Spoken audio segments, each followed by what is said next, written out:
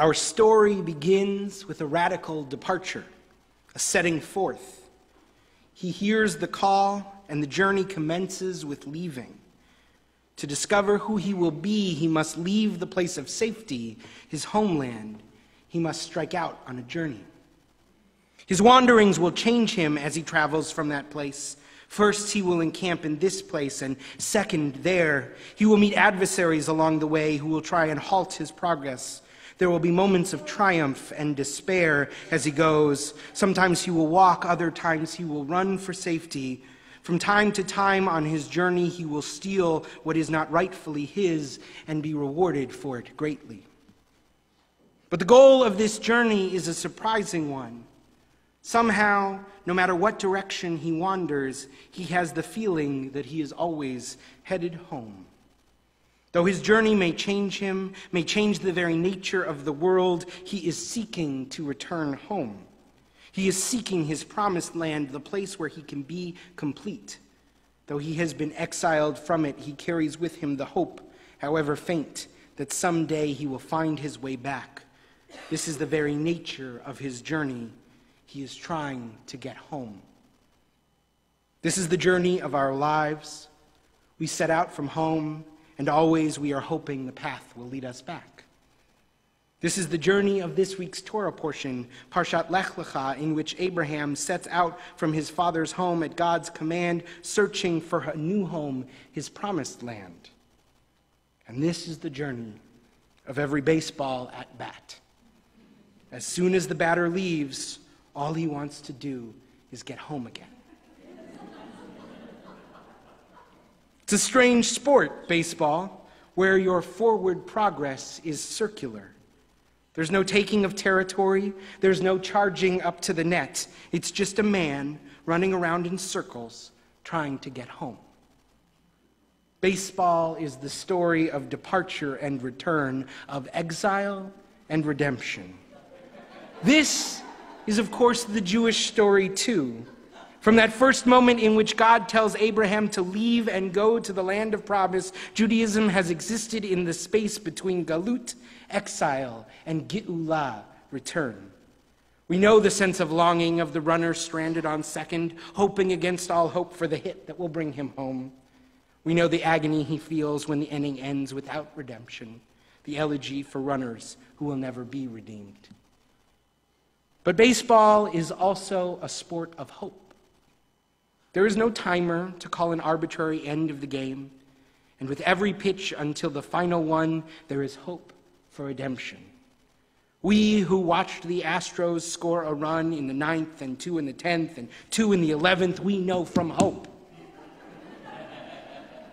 It's like the words of Hatikva, the Israeli national anthem, Od lo avda tikvatenu, our hope is not yet lost. Hatikva bat shnot alpaim, the hope of 2,000 years. Lihiot am chovshi be'artzenu, to be a free people in our own homeland.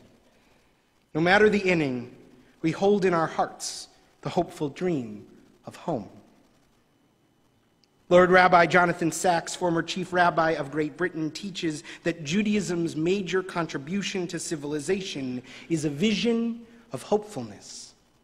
Judaism, he teaches, is a religion in the future tense. When God introduces God's self to Moses, God goes by the name Ehyeh Asher Ehyeh, I will be what I will be. The first words God speaks in creation are Yehi, let there be. The future tense is the Jewish tense, the expression of hope. Your high school English teacher taught you that a story must have a beginning, a middle, and an end. A story starts with once upon a time and ends with happily ever after. But Rabbi Sacks points out that Jewish stories are different. He writes, the Jewish story begins with God's call to Abraham to leave his land, his birthplace, his father's house, to travel to the land that God will show him.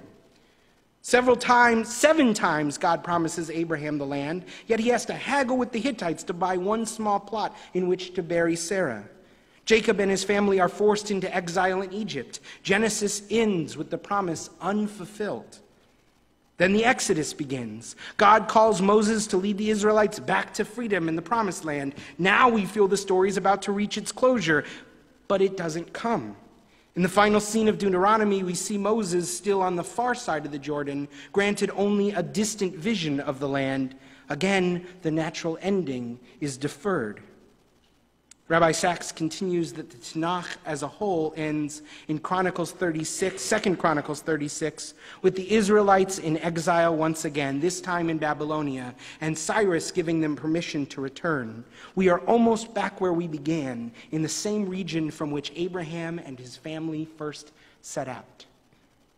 When we are just about to complete the narrative, we roll right back to the beginning, deferring the dream but holding it in our hearts. We end our prayers with Aleinu. Bayom hahu yihyeh Adonai echad u'shemo echad. On that day, some future day, God will be one. God's name will be one. The Jewish story is never complete. The final inning is never played. Always there is the possibility of more. This is the hope that informs our lives and shapes our worldview. Rabbi Sachs reminds us this ultimately was the dividing line between Judaism and Christianity. To be a Jew is to reply to the question, has the Messiah come? With the words, not yet. We see this through our history, from the Bible to today, through all our exiles, through all our journeys, both the ones taken by choice and the ones by necessity. The Jews choose hope. The exiled psalmist writes that if he should ever forget Jerusalem, that eternal symbol of hope, his tongue should cleave to the roof of his mouth and his hand should lose its skill. And so in every age we have kept that hope alive, and that hope, in return, has kept us alive. Other peoples have disappeared after just a single exile, but the Jewish people have survived more than can be counted. The great 20th century theologian Dr. Eugene Borowitz teaches that if the measure of one's hope is one's willingness to continue in the face of adversity, then it is clear why Judaism is the religion of hope par excellence.